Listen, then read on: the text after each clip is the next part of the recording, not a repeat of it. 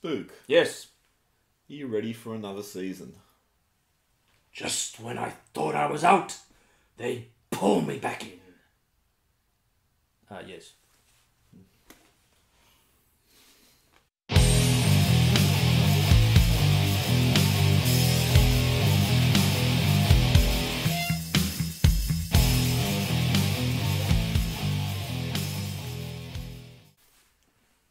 Welcome back to the Collingwood Rant for 2019. I am Sly. And I am, it's just another day, Spook.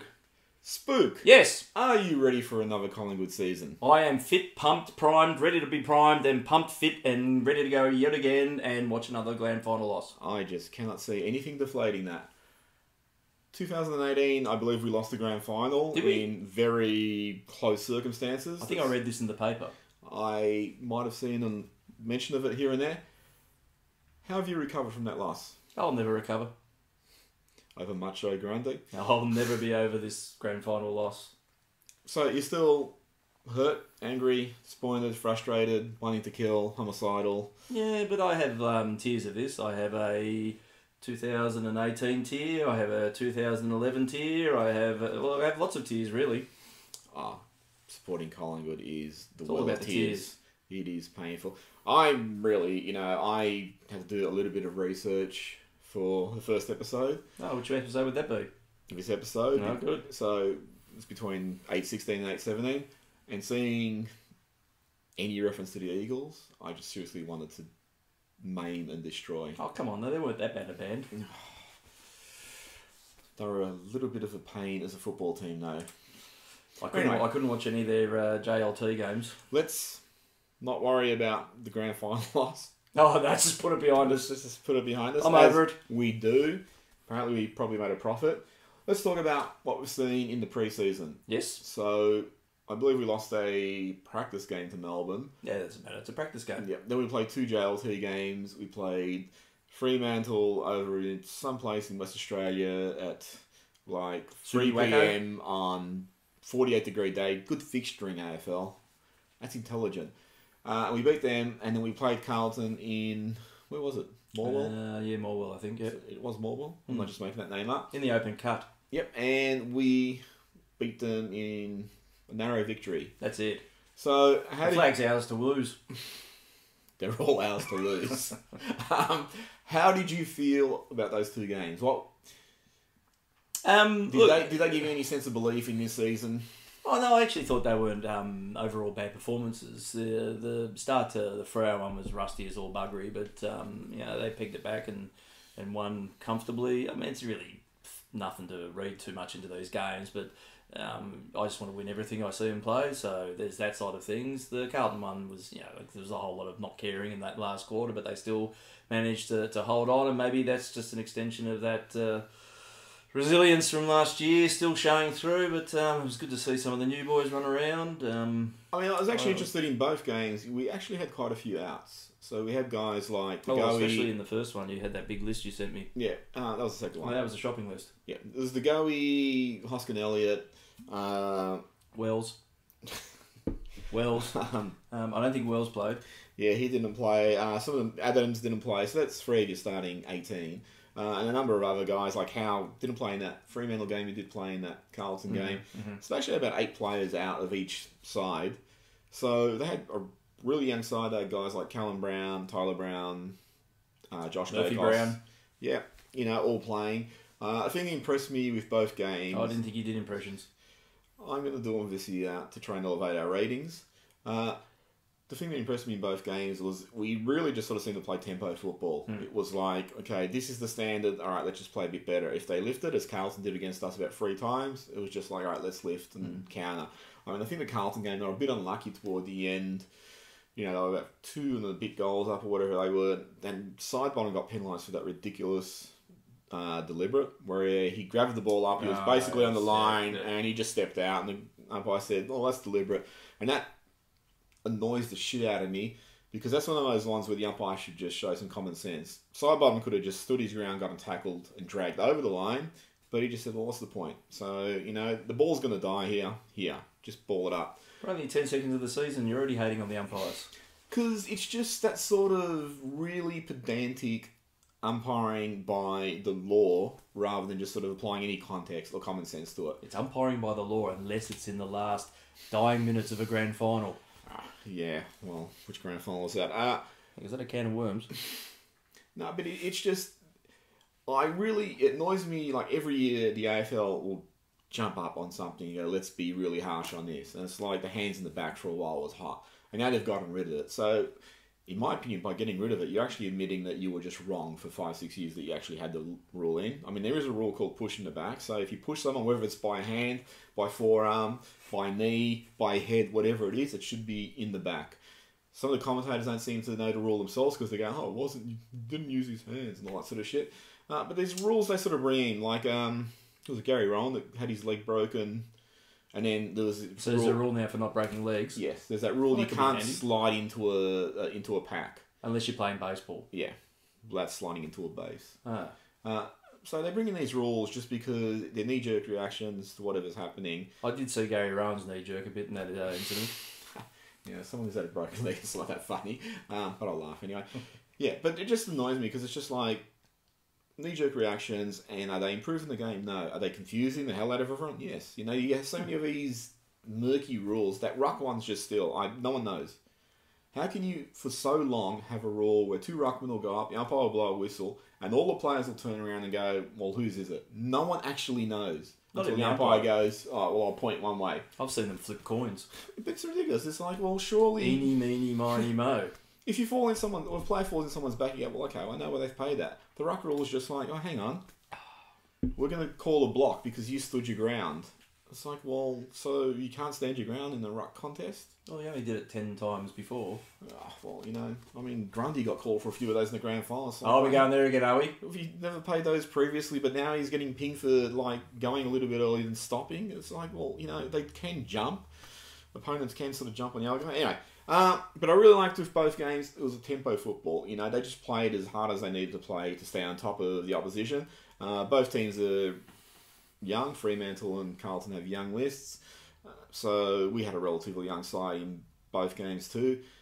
But they're the sort of games that those young teams actually want to win because, you know, at some point their season just turns to shit, so they want to come out firing. Carlton's got a lot of pressure on them. I mean, they got, you know, some really good young talent now, which is disappointing to see. So I think they wanted to make a bit of a statement, and in both games we just smothered them. You know, so I was actually really, you know, they're two practice games, so you can't take heaps out of it. But like, I just thought, I just want to see some cohesion there and some maturity, and you know, I saw it.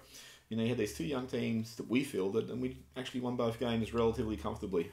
Any other thoughts about? No, it was good to see Darcy Moore and Elliott back and making it through games. Oh, well, how much did you have your, what's the term? Pinafore on? No. How were you biting your nails when Elliott limped off? Only every time, but I don't think that'll last much more until 2028. Well, these two guys, you know, Darcy's a potential superstar. Elliott is a gun. So hopefully we can keep them fit and on the field because... That's where they need to be. Yeah, you know, because they improved the side immeasurably, and Darcy's got a lot of improvement ahead of him as long as he stays fit. Very encouraging performances though. And even, I didn't mind the look of Roughhead in the Carlton game too. I thought he... Roughhead was really good. I think could be pick up of the century, this one. I texted you in the Fremantle game and I was thinking, geez, he had no presence, or he has no presence. But that Carlton game, he really started to show something. A few of the other guys, like Howe, looked terrible. I think he grubbed every kick he had, or he shanked it. It's like watching the grand final again. There's that word. Yeah. Callum Brown, like, he looked really good. Yeah, no, consistently good. Tyler Brown had a great last quarter in the Freo game. So you think he's just got to put it on showing some size? A little bit of potential there. Josh Dacos showed a little bit there. Quainer ran around a bit. So it was good. Quainer probably when he gets the tempo more because he has that tendency to like, I think you said this too, just once he gets the ball, it's just like, that's it, I'm out of here. I got to run. Yeah, I got to run and kick it. Once he gets a bit of composure, you know... He'd be better for the run. Yeah, so I think he'll win the Brownlow this year. He'll spend a few weeks at the VFL. I'll just actually say this as an aside. It's interesting now that the AFL are saying, let's look at this rule that's allowed Collingwood to get Quaynor because clubs shouldn't be able to hide and, you know, nail down top talent outside of the draft. So it's like, once Collingwood did it, it's like, oh, geez, we better look at it. Well, didn't Sydney do this for about 100 years? Yeah, for Isaac Heaney and all these guys, but that was okay. It's our special zone. Yeah. You can't walk into it. But it's our special zone. Once Collingwood did it, now it's a crime. That's it. Open slut. No. Anyway, any final thoughts on the illustrious preseason? No, just win the fucking flag. Okay, you might hear that once or twice throughout, not just this rant, but every rant. Okay, we'll be right back with a special look at Collingwood culture. Does it have a degree in computer science? It has a chameleon. Oh, that's special. It comes and goes.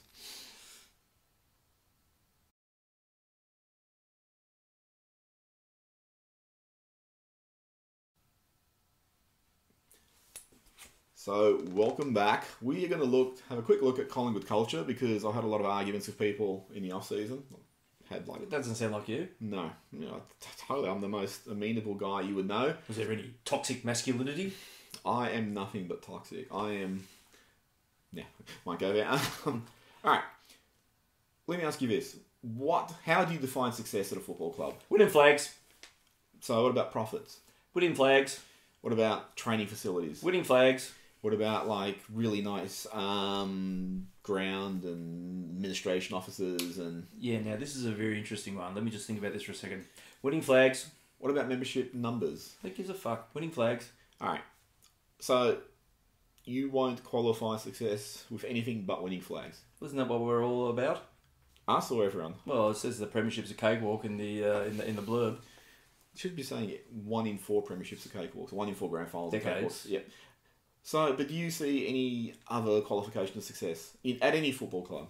I see elements that contribute to the ultimate prize as a form of success, but the ultimate success is winning flags. Okay, so in the AFL era, which started in 1990, Collingwood won the first grand final. Oh, that's it. The first AFL grand final. We're done. I hope you enjoyed this segment. They drew the qualifying final. I had to replay it. There seems to be a theme in what it takes to win a flag. So in the AFL era, you have 4 teams on one flag, and that's Port, Carlton, Richmond, Western Bulldogs. Losers. Yeah. And then you have 5 teams on 2 flags, which is Sydney, North, Adelaide, Collingwood, and Essendon. Losers. Hang on. Then you have 3 clubs on 3 flags, which is Geelong, West Coast, and Brisbane. And you have 1 club on 5 flags, which is Hawthorn. Now, the difference is, a lot of those clubs haven't played as many grand finals as we've played. I don't think anyone has. No, I mean in the AFL era. So we played in 02. Well, in the era, really. No, we played in 02, we lost. We played in 03, we lost. We played in 010 twice. Yeah. Drew one. 010? Oh, yeah, 010. 2010. 010. Yeah, to play in 010. How do I love thee? Yeah. Really? I would have thought you had more fun last year. Anyway. Did we make a profit? I don't know. But we played in 010, we won. 11, we lost. 18, we lost. So... Why don't you just give me a nice paper cut and pour lemon juice in it? I'll pour beer in it. So that's 5 grand finals, not counting the draw. We've played in and we've won just the 1. Is that it? Yeah. Surely not. So it's 2, 3, 10, 11, 18. That's 5. If you only count the draw, that's 6. We could have been Hawthorn if we won all this. Well, the thing is, I look at the grand finals we've lost and, I'm glad you do. Well, I look at the psychology of them. Yeah. Too many people sort of say, too many people say, we didn't have a gun team that year, we were lucky to make it and all that sort of shit. You mean aside from 010? Yeah, aside from 010, and people... And 011. You go back before... Yeah, and 018.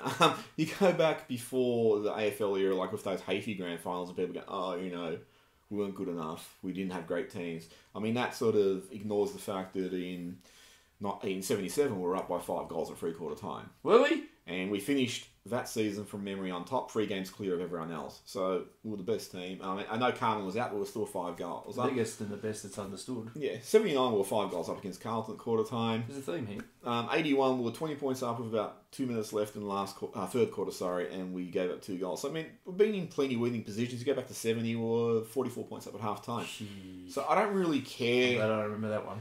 Yeah, I don't really care, what our squad was like that. Yeah, they were in winning positions.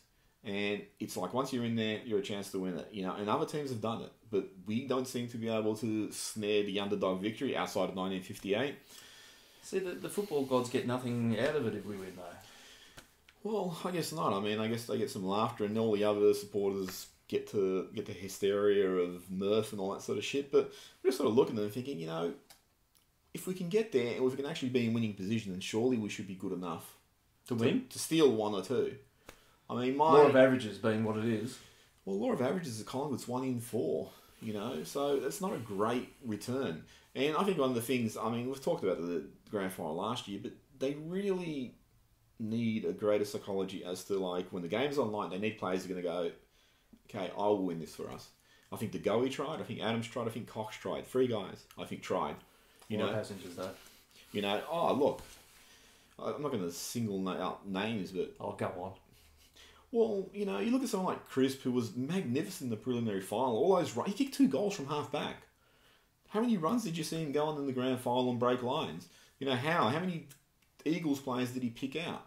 Langdon played a good game, but also gave away 3 goals. That last goal was like he was laying on the ground. It was like, here, have the ball. I'm in no position to stop you. So it's like that 2010 documentary about the draw, where they interviewed Nick Maxwell, who was captain. Now, Nick Maxwell was a serviceable player. No one's going to, compare him up there with the greatest fullbacks and centre-half backs and all that. But he said that, he could see they were going to lose it. And he said to himself, okay, if I get the chance, next time the ball comes my way, I'm going to try something. I'd rather lose trying something than just go down without trying anything.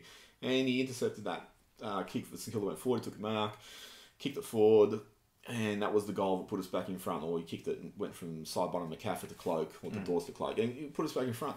And that's what you just sort of needed last year. You needed someone to go, and to go he tried. I mean, he played on from the boundary and all that, he missed. Cox took a few good marks. Adams, really in there and all that sort of stuff. But too many guys were just solid without being... And, I believe you had some intel where, I won't mention names, but you were told that, the coaching staff was a bit mystified that... After the end of the first quarter, after at halftime, yeah. Yeah, that what had happened. Yeah, they'd just gone from being daring and running to really just being, stodgy and wary and protecting the lead. Yeah, I think we talked about that in the grand final wrap-up, but they just went to their shell, something shocking. Yeah. But so in terms of culture, it's, you want to have a culture which is going to, a Hawthorn culture. Yeah, it's going to be basically a win-at-all-cost culture. A Hawthorn culture. Yeah. And I'm not saying play dirty or cheat or anything like that. A Hawthorn culture. Yeah, you got to play within the rules.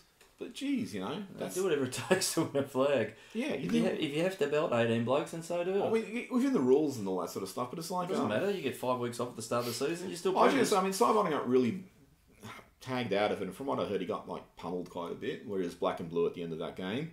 Weren't we all? Well, he felt it a bit more. But, surely you would have just said, Maynard, I'm going to play in the centre for 5 minutes and just run through his tag. Give away a few frees if you need to, but just make him wary of what he's doing to Sidey. Make him start thinking. And Weagle's really... It's old school hockey, though. Yeah. Weagle's really learned from getting pummeled by Hawthorn a few years ago. It's like, play hard, play fast. I sort of gone off in the grand final. Again? Yep. That might happen a few times this year. Yeah. And next year. And the year after. The horror. What else do you think about the Collingwood culture in terms of moving forward? Do you actually feel that we're building something else? And not wanting to harp on the grand final too much, but if they won that one last year, that could have been the straw that broke that particular camel's back, and we could have launched forward. We took one when we shouldn't have even deserved to probably be there. We could have set up all the young kids for today that have just never experienced a win to launch them into that next period of Collingwood dominance. But we're now back behind the 8 ball yet again. And this is the way that we roll. And we'll go and try and pump that adulation up and the wonder of it all. And we're making money and profits and all those other things that we tend to fall back on when we fail at the end. Well, fail is probably a harsh word. Fucking fail. But we're back to where we're used to being. And that's part of that problem, I think. I mean, I've got to give Coach Nathan Buckley credit. He's a coach. Apparently. Let's see, about 13 years in now. But the way he spoke at the Copeland was magnificent. Oh, I don't disagree with that. And considering how raw and bitter everything was for me, to be impressed at that time was quite a feat. And I'll compare the way he spoke to the way Alistair Clarkson spoke on 2 occasions, which in the 2011 prelim, which Hawthorn led for the bulk of the game, and then they lost. And in the press conference, he just goes, "We weren't ugly enough for long enough to win the game." You know, he goes, "It's a good lesson for us." And then when they lost the 2012 grand final, I saw some of his speech from Hawthorn's official function where he just said, "You know, we'll recover from this. This is not a tragedy. Don't look at this as a tragedy." And that was right around the time of the Geelong murder, where he goes, "You know, what's happened there? That's a tragedy." He goes, "This is a game. You know, we've lost it, but we'll bounce back." And the way he spoke, like he didn't blame, as far as I know, he didn't blame anyone. You know, unlike, say, Mick Malthouse in 2003, when you started just, you know... singling individuals out. You know, and that would have really fractured team morale. So the way Buckley spoke was magnificent. And he really just put the onus on, you weren't good enough for long enough to win that game. And he actually said, he goes, "We lost a bit of our dare." That was his words, "We lost a bit of our dare." So he actually saw that, I mean, you know that they said that because you were told. They lost that initiative to just sort of take the game on and win. See, I mean, and just getting back on what you were asking before, I mean, if you were talking culture at that particular divide moment, there's two ways that this list can go. Is they can either sit there and be worshipped like what they're used to be doing, or they can burn about what they missed out on and become a stronger unit. You saw it with Geelong when they lost against Port. Hawthorn was... Geelong smashed Port by 20 goals. Oh, sorry, not Port, but Hawthorn. Yeah. You see that with sides when they do get busted in thing, that they can use that as leverage to move into a winning culture. I just hope that we just don't revert to form and just think that wonderful is wonderful enough. There is something better than that that's out there, and your hands were this close to it. It's like the Grail in Indiana Jones. I thought you were going to say Monty Python, the Holy Grail. It's just there, and then it all falls into a crevice. I think the one positive... I mean, I'm sure there's a number of positives, but, you know, like when you look at improvement, where's it going to come from? They got Beams, he'll improve the side. Oh, yeah, the list is you know, deep.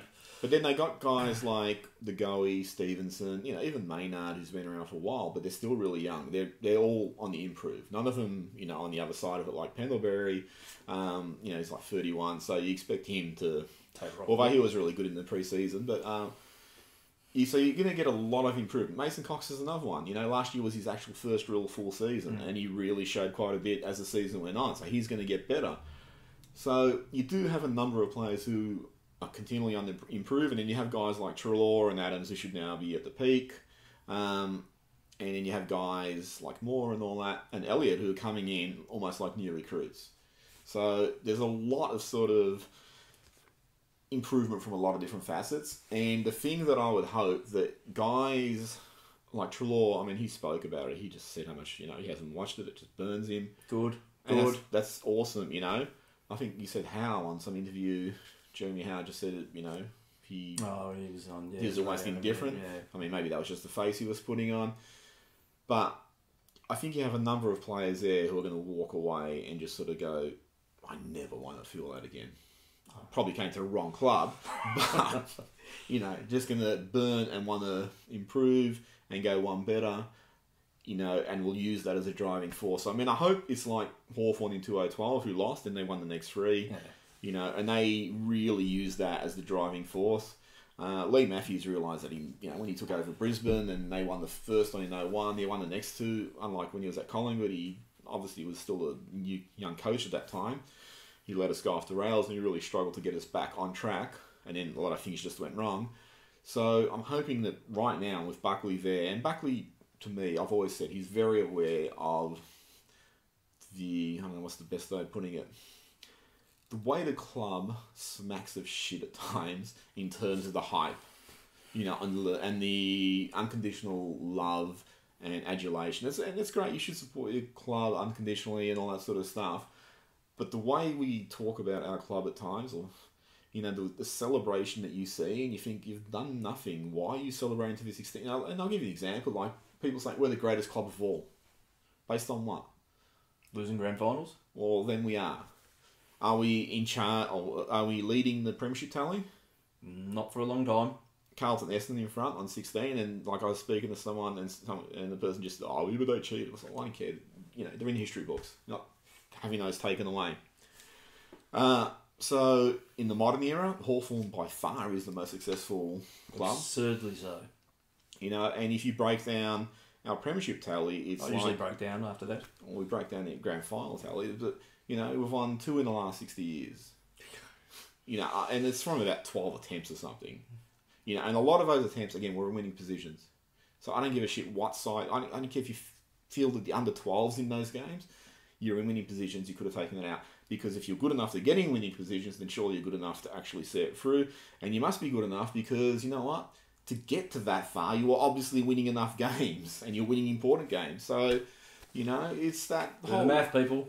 It's that whole blind rationale that, you know what? We weren't good enough to, the size we're fielding weren't good enough. It was just the honour to be there. And I hate that attitude. I seriously could strangle people who have that attitude. You mean like this? Yes, and this is interesting. So I was just trolling around on Twitter as I do. You troll. Yes, and I saw a tweet from the Collingwood Football Club. Had a picture of Eddie Maguire, and Eddie Maguire said, "It was so exciting last year. It was probably the best year I've had at Collingwood. And in 2010, we won the premiership."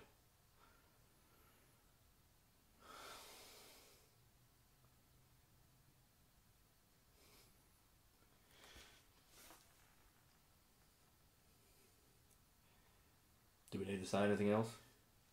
That's not what I want to be hearing. We'll be right back to look at our first game of the year. Oh, goody. Collingwood versus the Children of the Corn.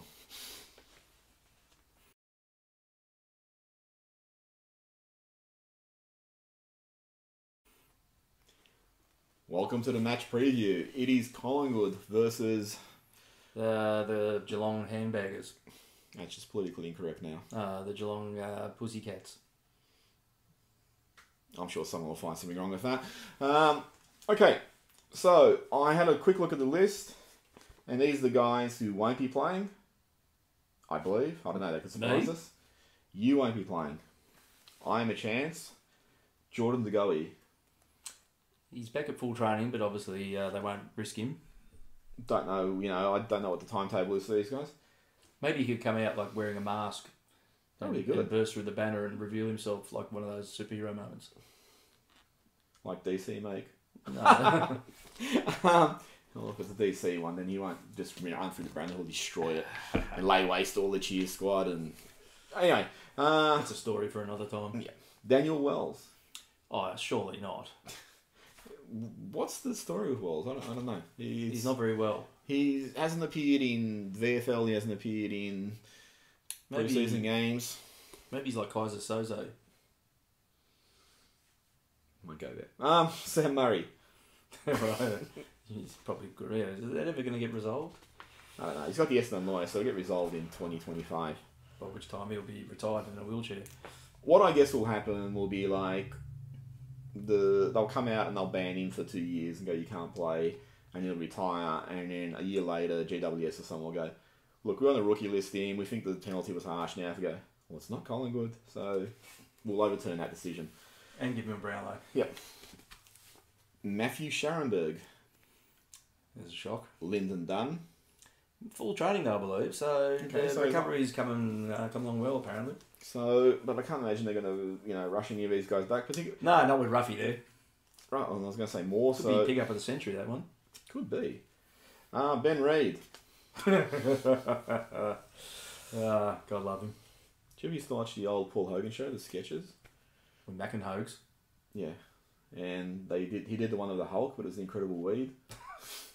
Anyway, for our younger viewers out there, yeah, it goes to YouTube. That the Ben Reid one's really sad because he was a really good player. Yeah, I didn't mean to laugh as in it was a bad thing. It's just funny.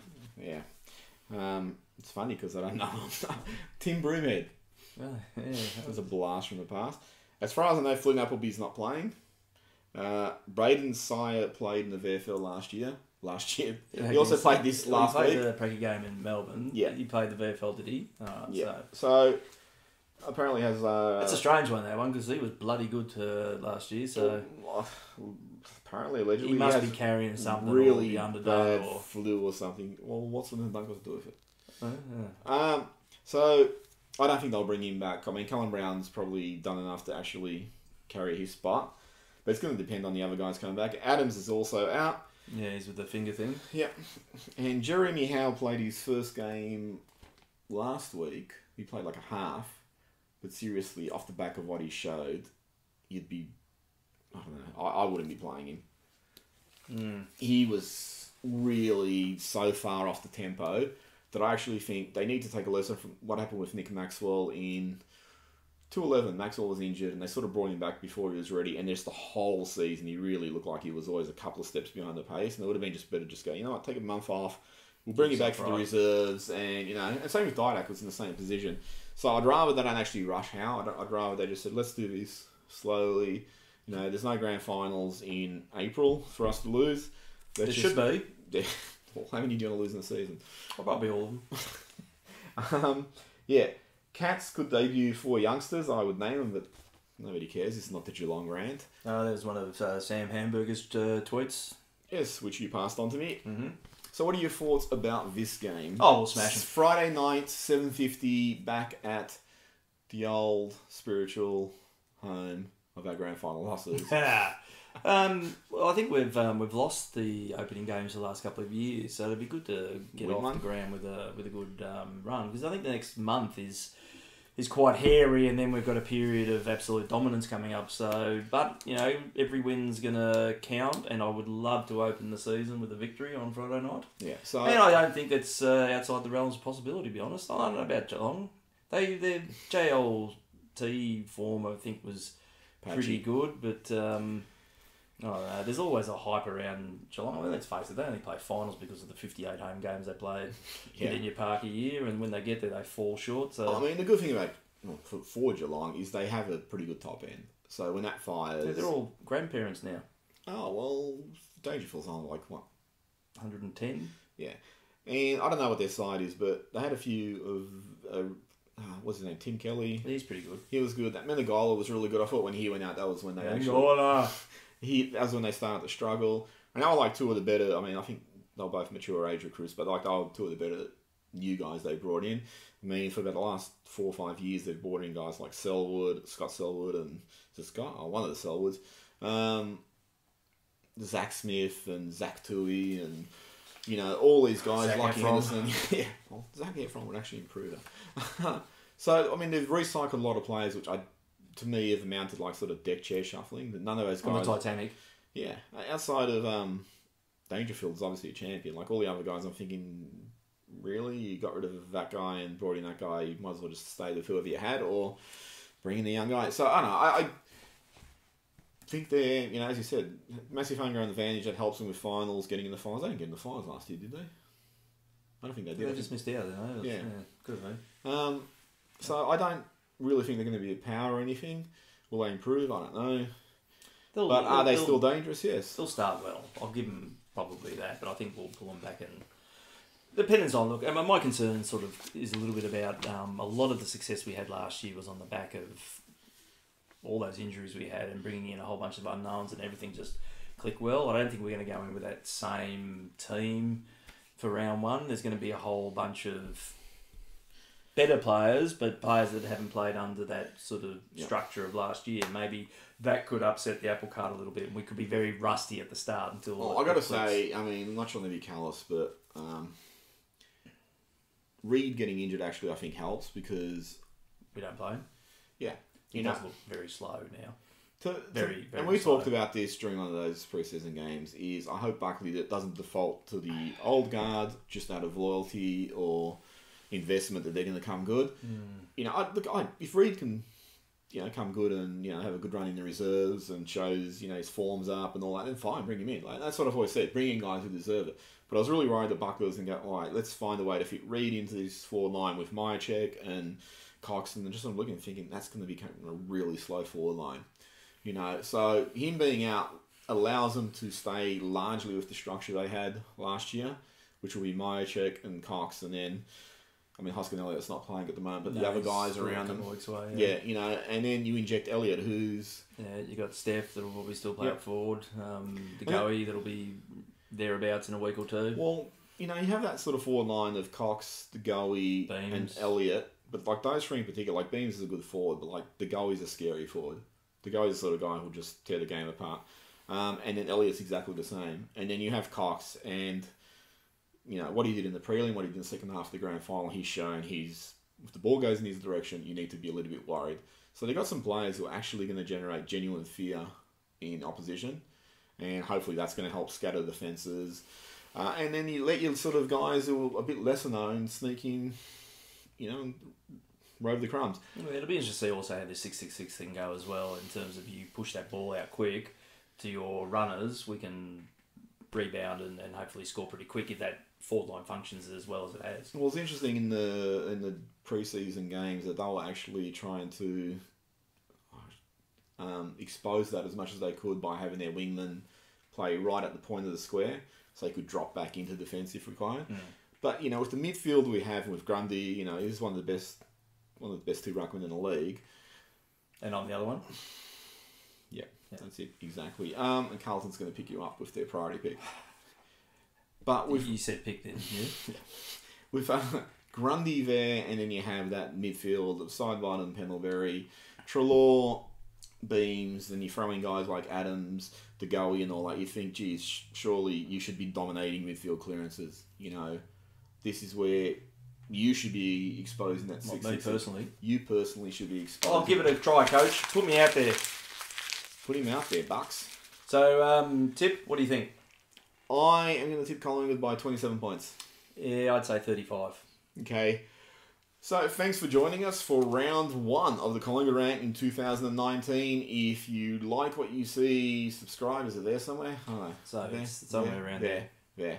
And if you have any comments, leave them here. And I believe we're up to about round 3 of last season answering the comments from that game. So, we'll get to any comments made this game. Or maybe not. Yeah.